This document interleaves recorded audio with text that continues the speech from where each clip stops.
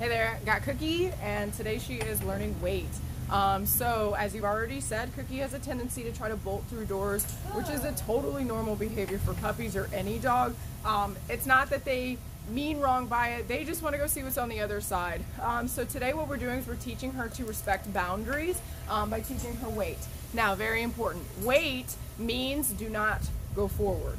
All we're asking her is to just not try to go forward through a specific threshold. The threshold being a door right now. That being said, a threshold can be anything you want her to wait at. You don't need a door. For instance, we practice this on your hallway that does not have a door. Still has a door frame, but we can stand in between and make sure she doesn't get past. Other thresholds are car doors. How many times have you opened a car door and she just bolted out? That can be rather dangerous, and weight is useful for that as well. A big one for myself is stairs. I have a very large dog and I cannot allow him to go up or down stairs before me because I may fall down. So stairs are also a really good area to practice this, but mostly we want you to practice weight anywhere you just want her to wait.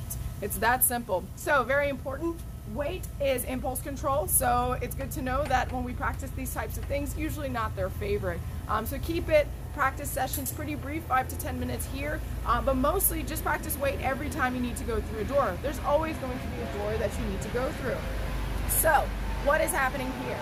So we have Cookie right here, and anytime she tries to move forward, Taylor's going to move in her space. Now it's really important that you understand the sense of urgency as you're practicing weight. Pretend there's a toddler about to step into a highway. How serious would you take that? You would do anything in your power to stop that kid from walking out into a busy street. The same applies for dogs. We don't want you to just let her get past you, because the more that she can get past you, the less you will respect what weight means. So make sure that as you're practicing weight, go ahead and leash her up so that she can't get away from you. The other thing is, if you're practicing with the door, keep one hand on the door handle.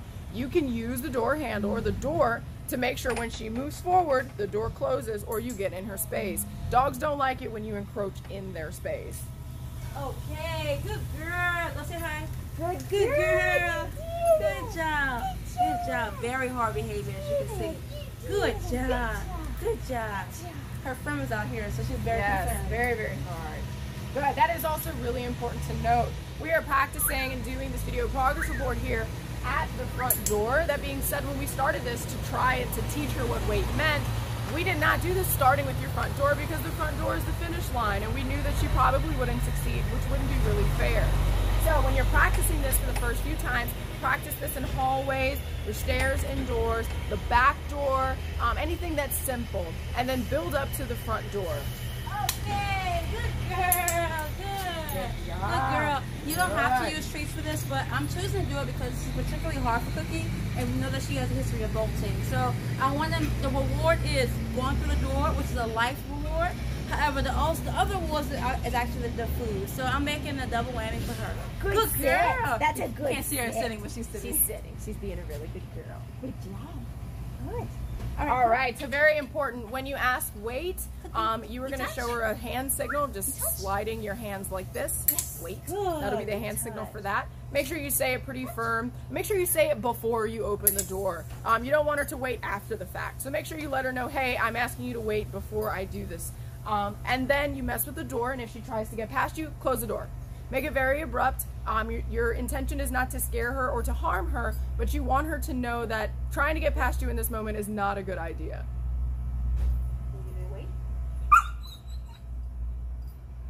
Thank you.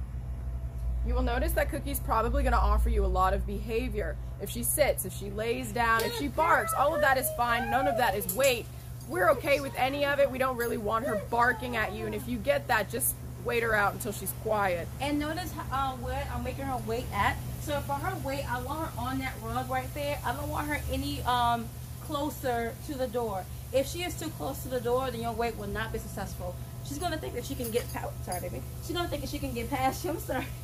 Get past you. So you want to make sure that she is far enough away from the door so you can actually open the door comfortably without feeling like she's rushing you, which is the biggest thing. If she's rushing you, do not open that door. Only open the door and practice weight if you have her attention and have her in a calm, stable position.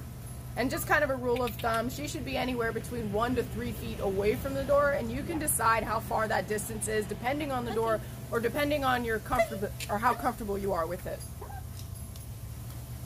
Good girl. Try I demonstrate with the door open this time again. Good. Now it is really important again that you practice this with her on leash, so that if she does get away from you, you immediately have her. She didn't get very far, therefore she did not win. Talk about body language.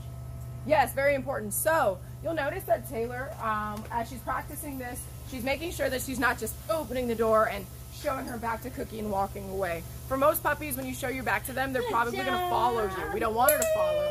And every time she's trained with us, we've been very frontal. So you want to make sure that as you do wait for the first time, that you're facing her, and then you ever so slightly start inching away slowly. And then as you keep working on this, and you always have one eye on her, you eventually will be able to do wait with your back turned and be able to walk through as she is still waiting. Cookie, can you wait? Good girl.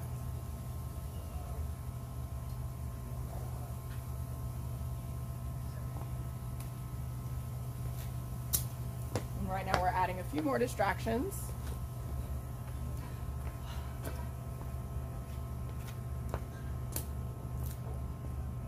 Definitely reward in between. So I'm giving her treats for staying put while Gio's being very distracting. You gotta wait.